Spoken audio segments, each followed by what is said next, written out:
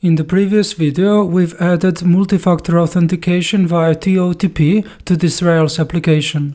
Now, if the user happens to lose access to their TOTP application, or they get locked out of TOTP, they could risk locking themselves out of their account.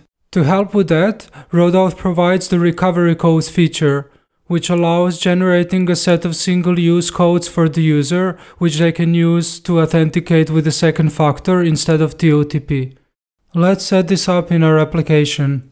We'll start by creating the necessary database table.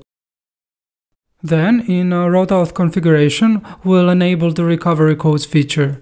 This added routes for viewing and adding recovery codes, as well as for authenticating via recovery code.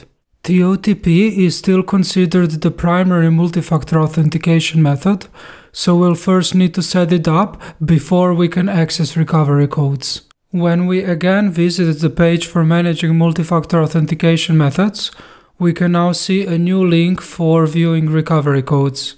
When we click on the link and confirm our password, we are greeted with a blank page.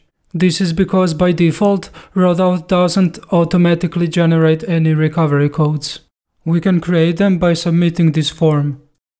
Looking at our database, we can see that each recovery code was saved in a separate table row. Let's copy one of these recovery codes and log out and then log back in.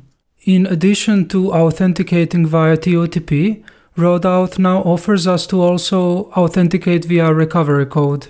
When we enter the recovery code we copied into the clipboard, Rodauth confirms we're now successfully multifactor authenticated. Recovery codes are single-use, so in our Rails logs we'll see that Rodauth has deleted the code we've just used for authentication. Great, that works. However, with the current design, recovery codes are not easily discoverable and are optional, which means very few people will set them up. Let's make it so that recovery codes are automatically generated on TOTP setup and are immediately presented to the user. In our Rodauth configuration, we'll configure recovery codes to automatically generate whenever another multifactor authentication method is enabled. When the last multifactor authentication method has been disabled, we'll delete recovery codes. Next, after TOTP setup, we'll render the generated recovery codes and also ask the user to save them. If we wanted, we could even change how recovery codes are generated.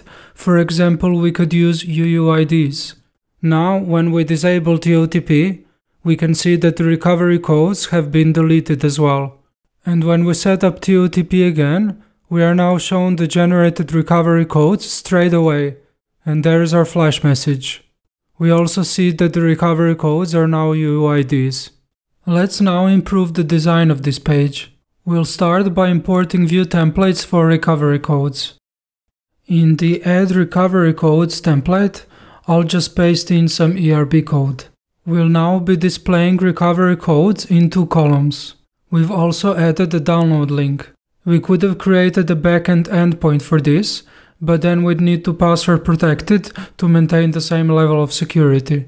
Instead, we've embedded the recovery codes in a data URI and coupled that with the download attribute.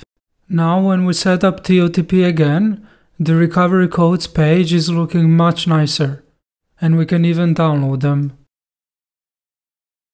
With relatively few changes, we were able to set up recovery codes as a backup multifactor authentication method.